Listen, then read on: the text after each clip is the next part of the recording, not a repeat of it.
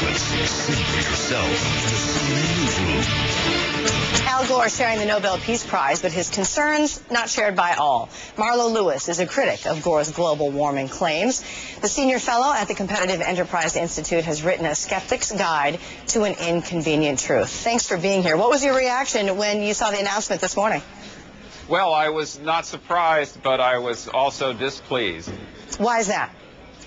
Well, I don't think that Al Gore's policies, which the Nobel Committee celebrated and mentioned as one of the reasons for giving him the award, lead to peace. Rather, I think those policies lead to global instability and political strife within nations, between nations, because basically what Al Gore and the global warming crusade want to do is put an energy-starved planet on an energy diet.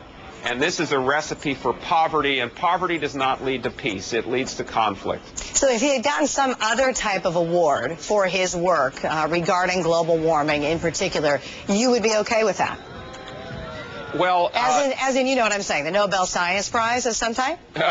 I wouldn't be okay with that, but for a different set of reasons, which is that an inconvenient truth is basically a lawyer's brief for a political agenda. It's completely one-sided. Gore only mentions or cites studies that supports his point of view. He then exaggerates, in many cases, the evidence that he presents. In some cases, he's just plain wrong. For example, 20 feet of sea level rise in this century is not, in any sense, a scientific possibility. That is science fiction, but Gore presented it as fact. It's scaremongering.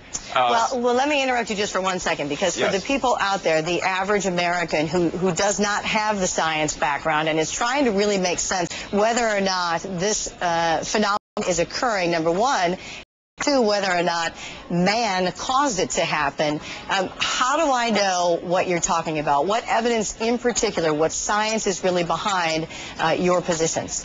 Okay. I did not dispute that there is global warming or that mankind is causing a lot of the warming that we've seen in the last 30 years. Those are really uncontroversial propositions.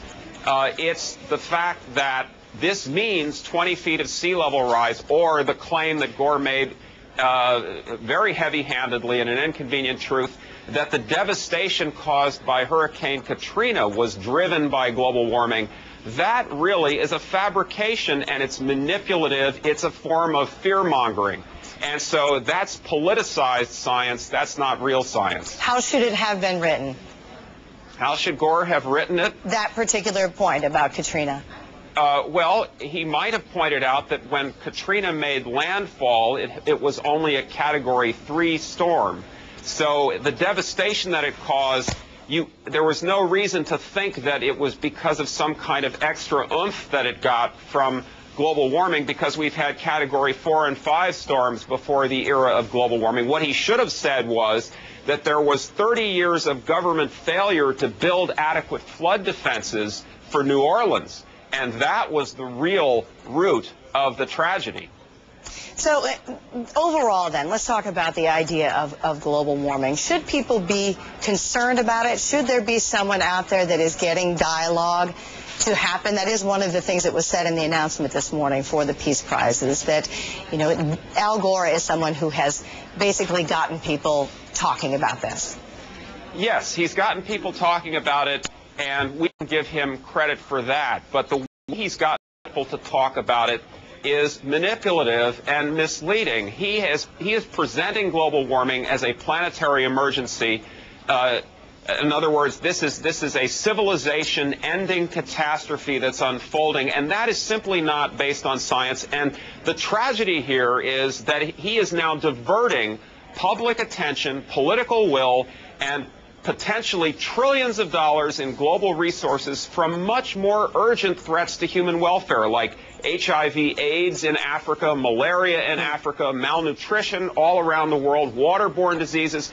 These are lethal killers that are killing millions of women and children a year, and we could address those and actually save millions of lives for a fraction of what we are going to spend if we follow Al Gore down the Kyoto road. well, trying to give some equal time here to obviously an issue that is still very much in the forefront and still very hotly contested. We appreciate your insight. Marlo Lewis. Thank you very much. Thank you. A mother and her children